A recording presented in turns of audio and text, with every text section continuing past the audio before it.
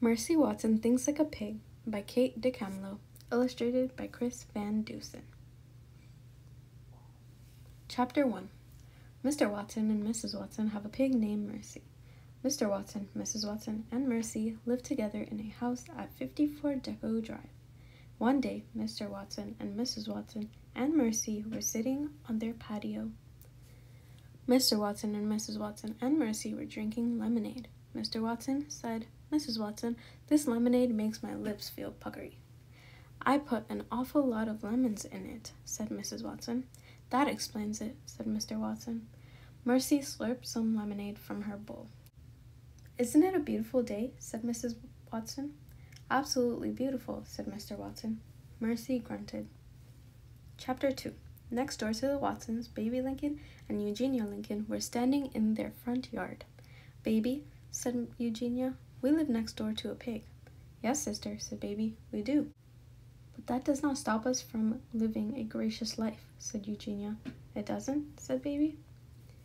Eugenia handed Baby a shovel. "What's this for?" said Baby. "We are going to beautify our yard," Eugenia said. "We are going to plant pansies." "You, Baby, will dig, and I, Eugenia, will plant." "Yes, sister," said Baby. "We will lead a gracious life, even if it kills us," said Eugenia Lincoln. "Yes, sister," Baby sighed. She began to dig. Chapter 3. On the Watsons' patio, Mercy put her snout in the air. She sniffed. There was a delightful smell coming from next door. Mercy pushed her snout through the edge. She looked into the Lincoln sisters' yard. She saw Eugenia Lincoln put a flower in the ground. What was going on? Mercy waited until Eugenia disappeared around the corner. She pushed through the hedge and trotted into the Lincoln sisters' yard. She sniffed the flowers that Eugenia had planted. The flowers smelled delicious. Mercy took a bite. It tasted delicious too. When she had eaten the whole flower, she looked up and saw another flower. She ate that one too. Mercy burped. She moved on to flower number 3. Chapter 4. On the other side of the house, Eugenia Lincoln planted her last pansy. "There," said Eugenia. "It looks spectacular, doesn't it?" "It does," said Baby. "I believe I will go around front and admire the overall effect," said Eugenia. Eugenia Lincoln went around front. But there was no overall effect to admire. "Baby!" screamed Eugenia. "Yes, sister?" said Baby. "Where have all the flowers gone?" shouted Eugenia. "Oh dear," said Baby. "They were here just a minute ago." Mercy came around the corner. There was a spring in her step. There were pansy petals on her chin. "Pig!" shouted Eugenia. "Pig! Pig! Pig!" Eugenia Lincoln ran towards Mercy. Mercy kicked up her heels. She ran away from Eugenia. Chapter 5. Meanwhile, back on the Watsons' patio, the Watsons were wondering where Mercy had gone. "She was here just a minute ago," said Mrs. Watson. "She can't have gone far," said Mr. Watson. Mr. Watson and Mrs. Watson went looking for Mercy. "Oh," said Mrs. Watson, "there she is, and look, she's playing a game of tag with Eugenia. They look so happy." "I don't think that sister is playing," said Baby, "and I don't think that sister is happy." "She's not?" said Mr. Watson. "No," said Baby, "she's not.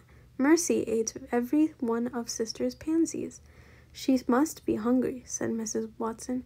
"Mercy," Mrs. Watson called, "come inside and have a little toast with a great deal of butter on it." Mercy came running. She came running quickly. Mercy loved toast. She particularly loved toast with a great deal of butter on it. Chapter 6. Baby Lincoln was correct. Eugenia Lincoln was not happy. "I have had it," said Eugenia. "I have been pushed too far." "Oh dear," said Baby. "I am ready to take extreme measures," said Eugenia Lincoln. "Extreme measures?" said Baby. "I am calling animal control," said Eugenia. "Oh, sister, no," said Baby. "Oh, sister, yes," said Eugenia. She got out the phone book. She ran her fingers down the page. "Please, sister," said Baby. Eugenia stabbed a number with her finger. "Here we go," she said. "Oh, sister, please think about what you're doing," said Baby. "I know exactly what I am doing," said Eugenia. "I am kissing that pig goodbye." Chapter 7. The phone rang at the Animal Control Center. Animal Control Officer Francine Paulette answered. "Help you?"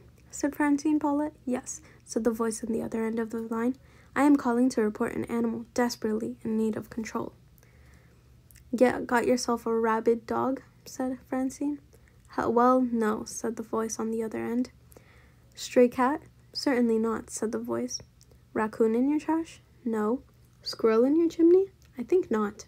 Snake in your toilet? I beg your pardon?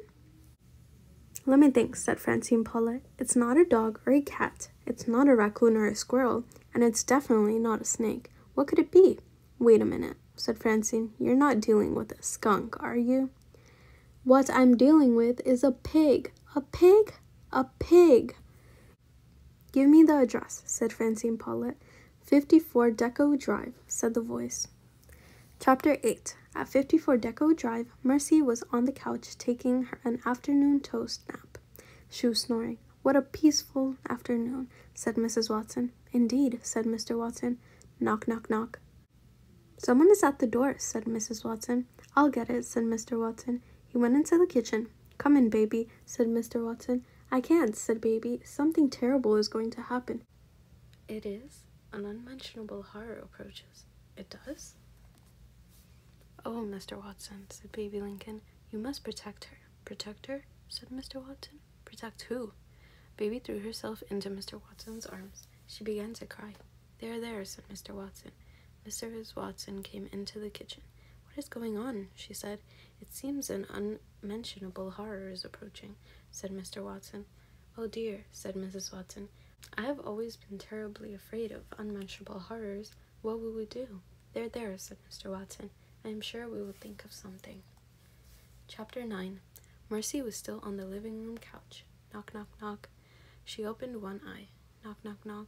Mercy opened both eyes. The Watsons' front door swung open. Mercy, said Stella. We are having a tea party and you are invited. Mercy yawned. I don't think she's interested, said Frank. There will be a big piece of cake and cream puffs and cheese toast, said Stella. Mercy sat up. Actually, she was interested. There will be eclairs and pancakes and enchiladas, said Stella. Mercy was very interested. But, said Stella, if you come to the tea party, you have to wear a hat. Everybody at a proper tea party wears a hat. Mercy thought about hats. She thought about food. She got off the couch. She followed Frank and Stella out the front door. Chapter 10. Animal Control Officer Francine Paulette was on her way to 54 Deco Drive. Francine, she said to herself, you've never encountered a pig before. This is a career-expanding opportunity. At the corner of Creek and Windington, Francine spotted a dog. She stopped the truck. Hello, little friend, said Francine Paulette. Are you lost? Said the dog. Just as I suspected, said Francine. No tax. Hop in. On Merkle Street, a golden retriever stopped right in front of Animal Control Officer Francine Paulette's truck. Tss, said Francine Paulette. Foolish dog. She stopped the truck. She got out. Quick like a bunny, said Francine Paulette to the golden retriever. The golden retriever hopped in. Francine, said Francine Paulette, you are the best animal control officer in the history of animal control. Nothing can stop you, not even a pig. Chapter 11. By the time Francine Paulette turned onto Deco Drive, her truck was full of dogs. To catch a pig, said Francine, what I need to do is think like a pig. The dogs in the back of the truck howled. Think like a pig, said Francine Paulette. She saw a man and a woman running down the street. Excuse me, said Francine. Have you seen a pig? We have lost her, said the woman. Who lost who? Said Francine. Mercy, said the man. Our darling, our dear, she is in great danger. An unmentionable horror approaches, said the woman. An unmentionable horror? Said Francine Paulette. Exactly, said the man. All right then, said Francine. Thank you very much. She rolled up her windows. You are on your own here, Francine, said Francine Paulette. The locals are as crazy as loons. The dogs in the back of the truck barked and growled. I know, Francine told them. Think like a pig. Chapter 12. Mercy was wearing a hat. She was watching Stella pour imaginary tea. She was watching Stella slice imaginary cake. Mercy was not having a good time. Where were the enchiladas and cream puffs? Mercy's stomach growled. Where were the pancakes and eclairs? Would you like some more? Said Stella. Some more of what? Mercy wondered. She snorted. Isn't this lovely? Said Stella. I don't think Mercy is happy, said Frank. Everyone is always happy at a tea party, said Stella. I'm not happy, said Frank.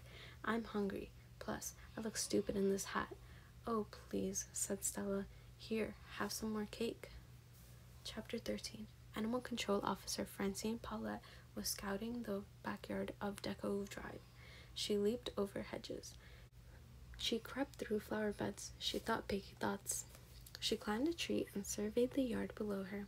She saw 3 people wearing hats. She saw 3 people sitting at a table having tea. Isn't that nice? Said Francine Paulette. Isn't that sweet? Francine looked more closely. Wait a minute, she said. One of those people is not a person. One of those people is a pig. Francine, you have located the pig. You are the best animal control officer in the history of the world. And now you must capture the pig on the count of 3. 1, 2. Francine Paulette closed her eyes. She leaped from the tree. Chapter 14. Mercy decided that she had had more than enough of nothing. She stood up. She was going home. Suddenly, there was a high-pitched yell. A woman fell from the sky and landed headfirst on the tea table. Stella screamed. Frank screamed louder. Mercy screamed loudest of all. One street over, Mr. Watson said to Mrs. Watson, Do you hear what I hear? That is our darling, said Mrs. Watson. That is our dear. She is in trouble. Mr. Watson and Mrs. Watson started to run. Chapter 15. Animal Control Officer Francine Paulette rolled off the table. She wrapped her arms around Mercy. Think like a pig? Said Francine. Mr. Watson and Mrs. Watson came running into the backyard. You found her, said Mrs. Watson. You are our hero, said Mr. Watson. You landed right directly on top of your head, said Frank. I do feel a little woozy, said Francine. Maybe you're just hungry, said Mrs. Watson. Maybe you need some toast. Toast? Said Francine. Toast, thought Mercy. These dogs look hungry too, said Mrs. Watson. Would you fellows like some toast? I wonder if this is a good idea, said Francine Paulette as she let the dogs out of the truck. It's a wonderful idea, said Mrs. Watson. Now, Stella, run next door and invite Eugenia and Baby to our small celebration. Tell them it is in honor of... Mr. Watson turned to Francine. What is your name, my dear? My name is Animal Control Officer Francine Paulette, said Francine, and I've been trying to think like a pig. Well, said Mr. Watson, not just anybody can think like a pig. Not just anybody can be a porcine wonder. I guess not, said Francine. You keep trying, said Mrs. Watson. In the meantime, let's all go have some toast.